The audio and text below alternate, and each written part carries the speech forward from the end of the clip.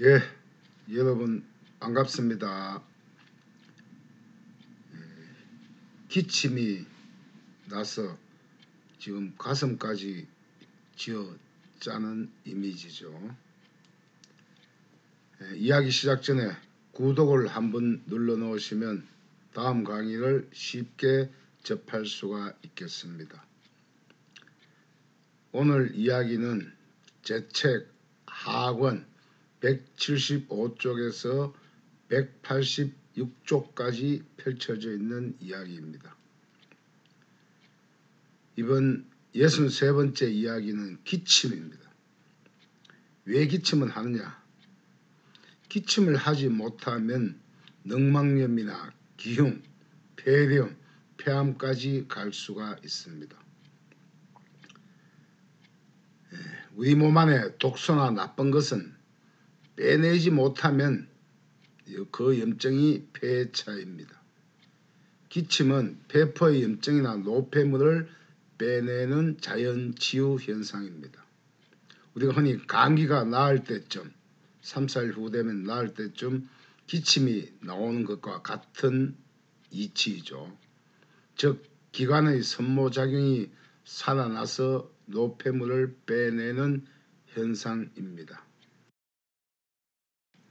자, 첫 번째, 숨쉬는 행복과 기침에 대한 이야기 살펴보겠습니다. 사람의 이 폐는 나무, 거꾸로 선 나무하고 똑같죠. 지금 여기 이미 폐에 염증이 가득 차 있는데 이것은 엑스선 촬영에도 보이지 않습니다. 나무도 마찬가지가 되겠죠.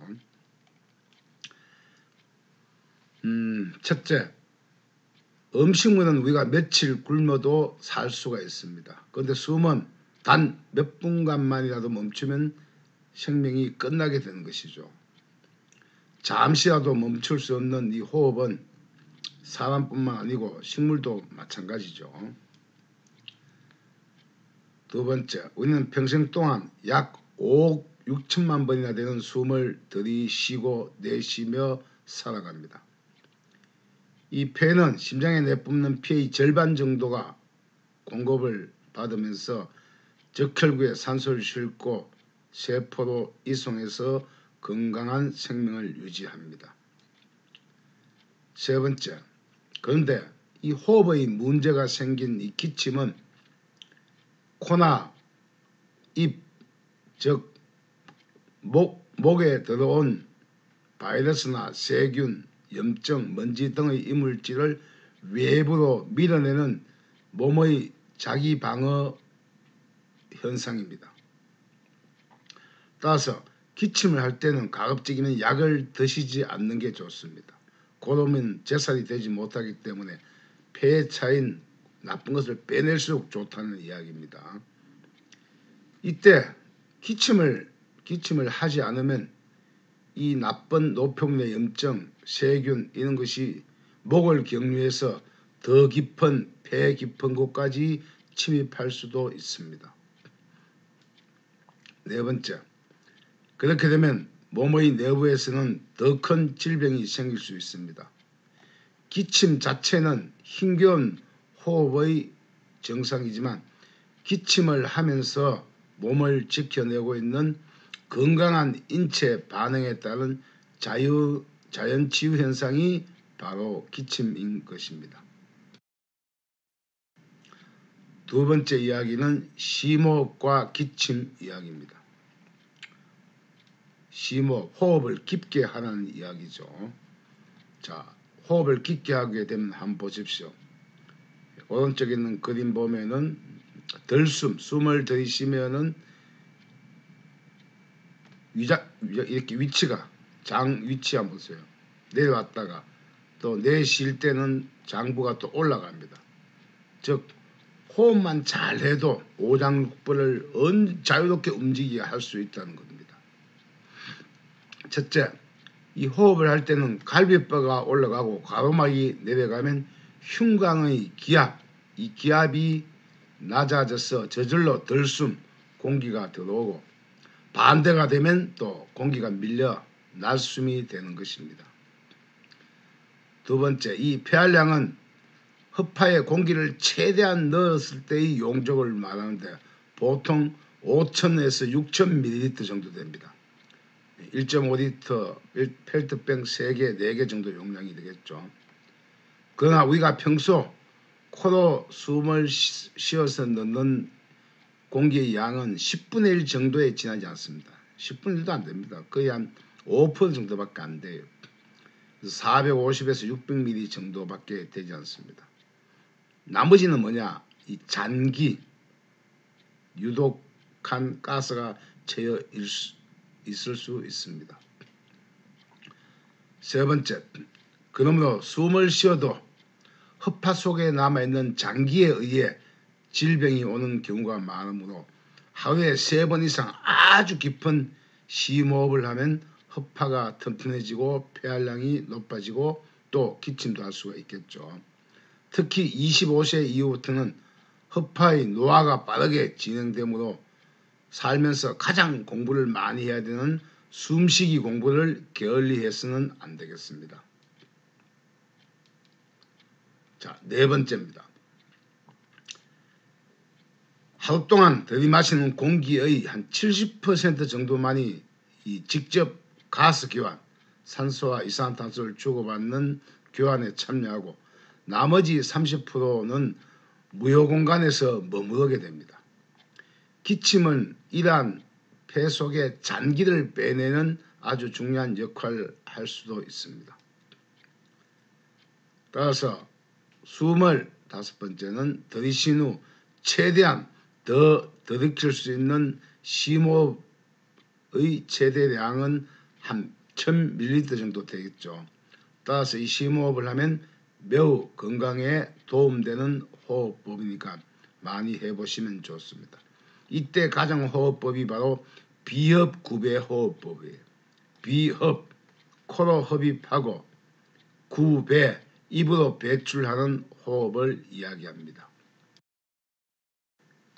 세 번째, 기침과 살해, 재채기와 건강에 대해서 살펴보겠습니다. 날마다 우리는 깨끗한 공기만을 섭취하지 못하죠. 호흡을 하면서 주위의 오염물질인 먼지, 진균, 세균, 바이러스 등의 입자를 하루에 2억 개 이상 먹고 삽니다. 대도시에 살면 이보다 더 많은 입자를 들이마시고 산다고 생각하시면 되겠죠. 자, 그래서 우리가 폐에서 산소를 들인 적혈구가 심장을 통해서 손끝 발끝까지 이렇게 잘 돌아가면 아주 건강하죠. 요 폐포 옆을 지난 적혈구가 산소가 지나가면 받아들이고 하는 과정이죠. 적혈구 보이죠. 자, 흔히 우리가 간간히 살해에 걸리거나 재채기를 할 때 기침을 하는 것은 이 호흡기관, 숨통의 청소 작업입니다. 이 청소장을 기침을 통해서 배포가 깨끗해지게 됩니다.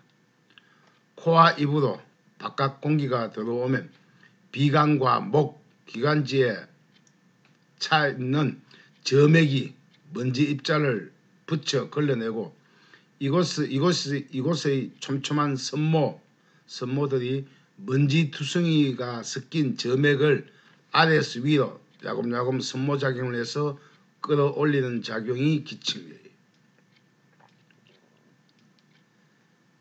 그래서 이 점액을 반사적으로 내뱉는 것이 기침이며 이 고인 점액이 덩어리가 커지면 내뱉는 것이 바로 가래, 객담, 담음이라고 하죠. 특히 기침을 할 때는 혓바 속의 공기가 초속 15m 이상의 속도로 기도를 통해서 생 통과해서 나오게 됩니다. 그보다 더한 게 바로 재채기죠. 재채기를 하면 지저분한 먼지나 오염 입자를 내뱉게 되는데 이때의 속도는 시속 160km 정도의 속도로 코와 입에서 바람과 함께 내뱉는 것이 재채기입니다. 네 번째, 호흡기의 기관과 혓바가리의 구조, 이게 폐죠. 우폐. 우폐는 3엽, 입이 3개이고 좌폐는 2엽이죠. 자, 허파는 호흡작용을 하는 기관으로 기관지에서 갈려 나온 22개의 실기관지와 연결되어 있고, 이 실기관지 끝에는 3천만 개나 되는 허파과리, 즉 배포, 공기주머니가 연결되어 있습니다. 이런 게 한 3천만 개 정도 된다는 이야기죠. 두 번째, 호흡기관은 코기관과 허파기관으로 크게 나뉘어지는데, 여기서 기관이라는 말은 바로 숨통이죠. 숨이 통하는 통로다. 따라서 이 기침은 숨통을 여는 작용입니다. 세 번째, 숨통의 입구인 후두 덮개는 숨 쉴 때는 열리고 음식을 먹으면 닫히는 자동문 역할을 하는 것이 바로 후두 덮개입니다. 음식이 식도를 따라 위장으로 넘어가야 하는데 위장으로 넘어가지 못하고 자동문인 후두 덮개가 고장나면 숨통으로 넘어가게 되면 이때 뭐냐? 재채기를 하죠. 야, 무단 침입자가 왔다 하고 쫓아내는 게 바로 흔히 살에 들렸다 하는 것이 바로 재채기입니다. 네 번째, 공기가 드나드는 길인 숨길은 코, 목의 상부 기도인 기관과 그 다음 기관지, 쇠기관지, 하부 기도 등으로 나눠지는데, 보통 우리가 만병의 근원인 감기는 이 상부 기도의 혈류가 내려서 거기에 진균, 세균, 바이러스 등을 물리쳐내지 못하여 상부 기도에 염증이 생겨난 것이 바로 감기, 기가 감동하는 거예요. 다섯 번째, 하부 기도의 숨통은 갈라져 2개로 허파로, 2개의 허파로 들어가게 되는데, 오른쪽 허파는 3개 입, 왼쪽 허파는 2개의 입으로 되어 있습니다. 특히 왼쪽은 더 작은 데다 혈관의 구조도 복잡하여서 이식수술이 더 어렵다고 합니다. 허파과리, 여기가 배포입니다. 여기에 염증이 차인다는 이야기입니다. 자, 다섯 번째, 배포의 가스 교환과 기침을 오래 하면 어떤 질병이 생기는지 살펴보겠습니다. 자, 이렇게 깨끗한 배포가 여기 있는데 여기는 지금 진균, 세균, 먼지, 염증으로 가득 차 있죠. 첫 번째, 이 3천만 개 정도의 허파과리엔 실필줄이 거미줄처럼 얽혀 있는데 여기서 가스 교환이 이루어지죠. 덜숨에 의해서 산소의 교환이 무려 0.3초라는 짧은 순간에 산소를 받아들이고 이산화탄소를 내뱉게 됩니다. 두 번째, 심근경색증이나 심부전증이 생기면 허파에서 심장으로 가는 혈액이 허파로 되돌아와서 허파에 홍수가 나서 숨을 못 쉬고 헐떡이게 됩니다. 또 허파가 비슷하면 심장의 무리로 이어집니다. 세 번째, 그러므로 수족용 냉증이 됐다. 그럼 이미 뭐냐? 적혈구 수치가 낮고 폐활량까지 낮아지게 되면 그런 사람은 심장병도 생길 수 있게 된다는 이야기입니다.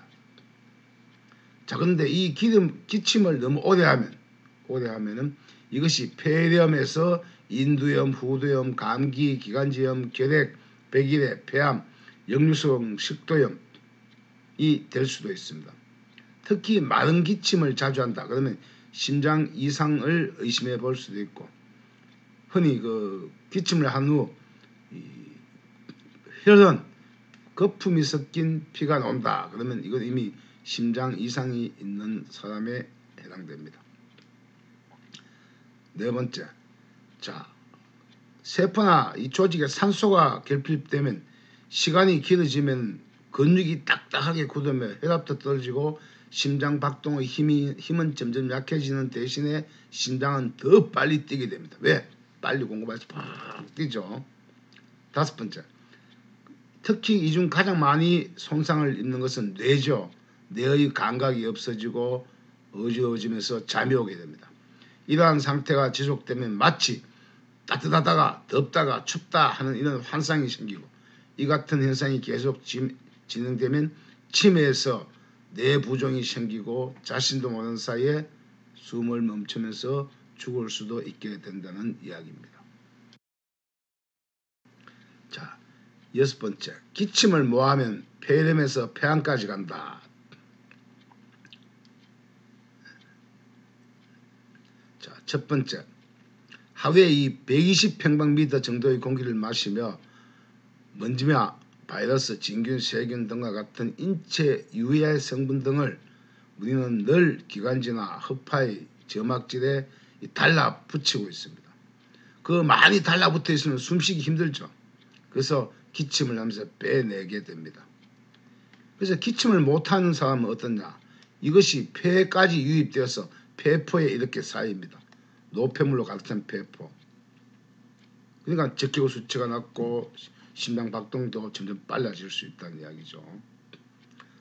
두 번째, 건강한 폐포를 가진 사람은 나쁜 유해 성분이 유입되어도 이산화탄소와 결합한 각종 노폐물은 잠자는 동안에 누워있으면 이 기관을 통해서 올라와 있는 것이 잠자면서 식도로 넘어가게 되죠. 그것이 많게 되면 입안에 가볍게 고이게 되는데 그럼 아침에 가볍게 내뱉을 수도 있겠죠. 3. 세 번째, 문제는 폐포에 찌들어버린 이 노폐물은 이런 노폐물이죠. 이 노폐물은 흔히 검사하는 엑스레이 검사에는 절대 나오지 않습니다. 우리가 엑스레이 찍는 것은 결핵균에 감염되어 이 폐포가 석회와 분필처럼 딱딱해진 덩어리나 종양 정도밖에 감별할 수가 없습니다. 따라서 흉부 X선 검사로 이상이 없다고 폐가 건강하다고 생각하면 거문입니다. 계단을 올 때 혹은 조금의 운동에 숨이 차면 이미 자신 허파의 폐포에 노폐물로 가득 차 있다는 것인데 이것을 기침으로 하여 빼내지 못하면 폐렴에서 폐암으로 진행될 수도 있습니다. 7번째 이야기입니다.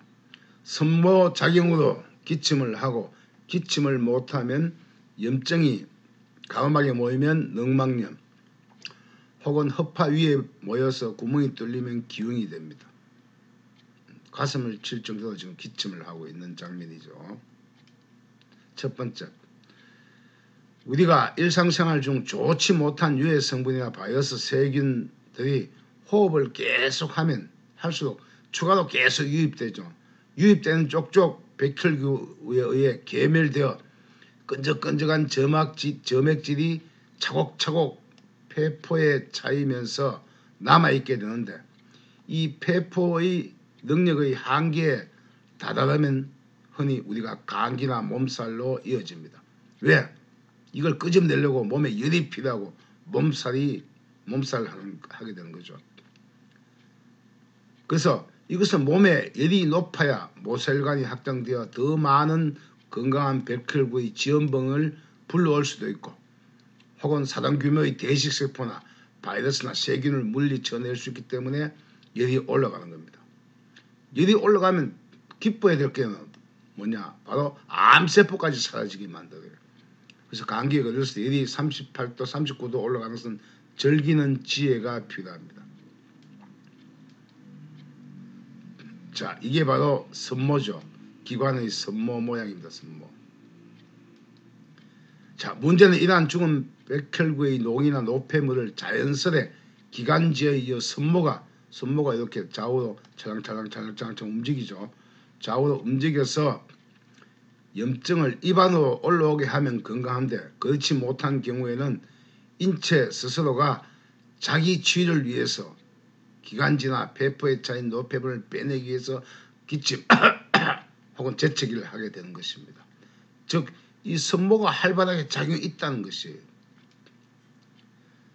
그런데 이 선모작용을 못하게 되면 바로 더 심각한 문제가 바로 기침 자체도 못하는 사람이 더 심각한 사람이에요. 그런데 이 기침 자체를 못하는 사람은 나는 건강하다 이렇게 생각하죠. 착각이죠.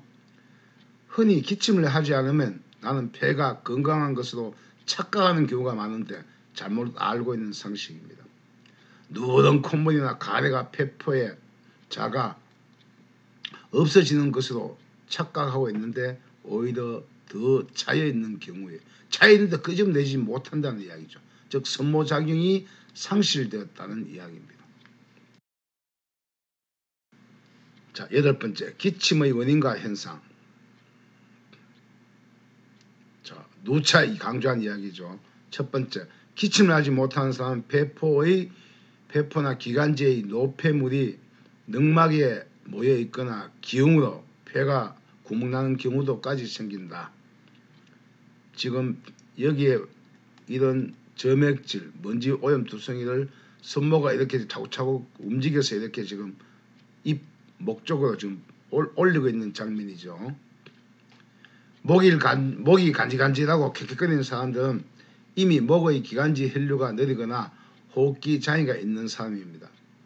특히 폐활량도 부족한데 그중에 기침조차도 못하는 사람들은 더욱 심각한 질병이 발병되어 있는 사람에 해당됩니다.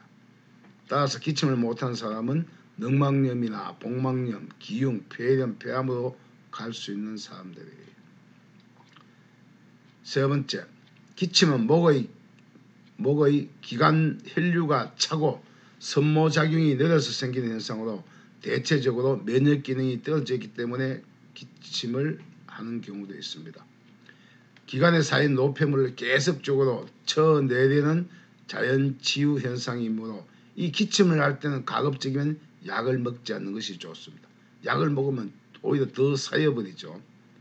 그래서 보통 우리가 감기가 걸려서 나을 때쯤 되면 3일 4일 후쯤 되면 이때 심한 기침을 하죠. 왜?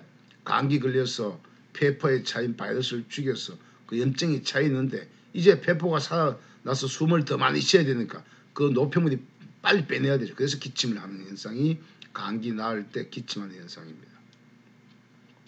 네 번째, 공기 중 미세먼지나 진균, 세균, 바이러스 등이 코나 기관의 점막에 침범하여 기도를 청소하는 활동이다.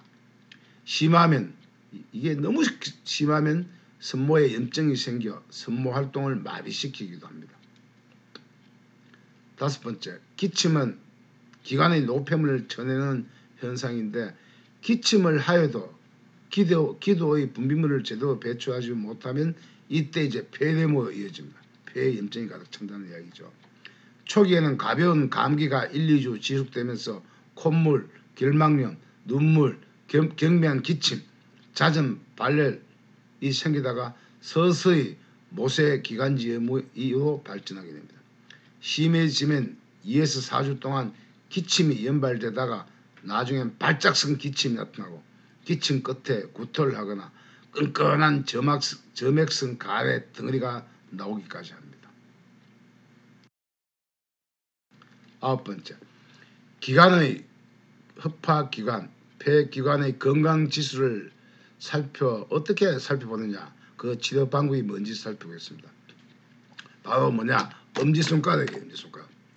엄지손가락 이 부위, 2번 요 부위, 여기 꼭 눌렀을 때 빨리 복원이 돼야 된다. 이 복원력이 없는 끝이 뾰족한 사람은 이미 기관의 혈류가 느린 사람이에요. 자, 흔히 100일 동안 기침하는 것을 100일 기침이라고 하는데 그 원인은 호흡기관의 혈류가 느려서 생긴 현상입니다. 따라서 목의 혈류가 느리고 면역 기능이 낮아서 생긴 것이므로 다음의 지압점과 혈류손따기로 갑상선과 목과 기관의 혈류압을 낮추고 면역 기능을 높여서 스스로 한번 치유해 보세요. 방법과 요령. 첫 번째, 목의 혈류, 기관의 혈류가 느린 사람은 오른쪽 그림의 이 부위, 요 부위죠. 이 부위 엄지손가락 끝이 이렇게 납작하게 뾰족하다는 이야기죠. 유난히 가늘거나 또 이 부위를 누렸을 때 복원력이 낮아진다. 이러면 나는 갑상선 기능도 떨어지고 기관의 기능, 목의 기능, 혈류가 느리다는 이야기예요. 두 번째, 이때는 평소 엄지손가락 끝을 뾰족한 요 끝을 좌우로 마 플러스 1, 마 마이너스 1 좌우로 계속 눌렀어요. 이렇게 끝을 이렇게 보이십니까? 이거 눌러. 끝을 계속 눌러서 다스려주면 기침이나 백일이 같은 병이 생기지도 않고 기침도 점점 잦아지게 됩니다. 세 번째, 면역기능 혈류딸점으로 일주차 단위로 3, 4회 따주면 목의 선모작용이 활발하여 누런 점액성 가래가 올라오면서 서서히 기침의 횟수가 줄어들면서 치유가 됩니다. 폐에서 썩은 노폐물이 나올 때는 가급적 많이 기침을 해서 내뱉을수록 좋습니다. 약을 상관하는 이야기죠. 네 번째, 그 지압점이 마 플러스 1, 마 마이너스 1이에요. 요 부위죠. 마 플러스 1, 마 마이너스 1, 요 부위입니다. 혹은 요 중간, 첫 번째, 두 번째 마디 요 사이입니다. 마 플러스 3 혹은 마 마이너스 3입니다. 마 마이너스 3 쪽을 수시로 지압하고 가급적 코와 목을 따스하게 하기 위하여 마스크를 착용하거나 목티 혹은 목도리, 스카프로 목을 보온하면 더 빠르게 호전됩니다. 자, 이제 치료 딸점입니다. 장기침을 한다, 기침이 잘 멎지 않는다, 그러면 요 딸점을 따줘 보세요. 한 4일 후 되면 거의 나을 수가 있습니다. 첫 번째, 지압점은 아까 있죠. 평소 마 플러스 1, 마 마이너스 1, 마 플러스 1, 마 마이너스 요 끝 쪽을 이렇게 자주 지압해 주거나 혹은 마 플러스 3, 마 요것도 마이너스죠. 마 마이너스 3 요 주의 뭐 이 음식값 전체 다 지압해 주면 주는 게 가장 좋겠죠. 두 번째, 마 1에서 손톱까지 자주 지압하고 가급적 손톱은 짧게 깎는 게 좋습니다. 왜? 짧게 깎아야면 여기가 손끝이 엄지손가락 끝이 여기 자주 닿죠. 그럼 지압이 자주 된다는 이야기는 지압이 된다는 이야기는 기관이 살아날 수밖에 없어요. 짧게 깎을수록 좋습니다. 그 다음 다사, 다투, 나사, 나, 마투, 여기 마투죠. 마투가 여기서 분사할 수 있습니다. 그 다음에 마를 따주고 최대한 피를 짜내줍니다. 며칠 전에도 초등학교 3학년 아이가 기침을 너무 오래 해서 제가 한번 따서 주었더만 3일 정도 지나서 전화가 왔어요. 와, 우리 큰애는 약을 먹고 해도 아직도 안 낫고 있는데 막내 이 녀석은 선생님 만나더만 기침이 뚝 떨어졌네요 하면서 그러고 커피 믹스 한 통 들고 와서 감사하다고 인사를 받은 적이 있습니다.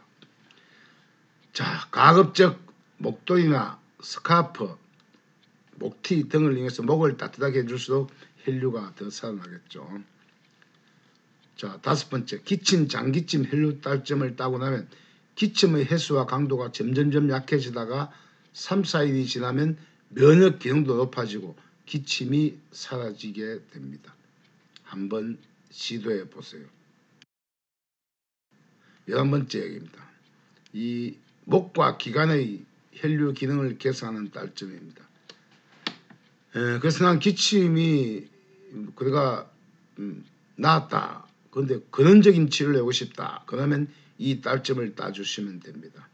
혹은 조금 전에 본 장기침 딸점을 따고 1주차 이후부터 이 딸점을 따주셔도 되겠습니다.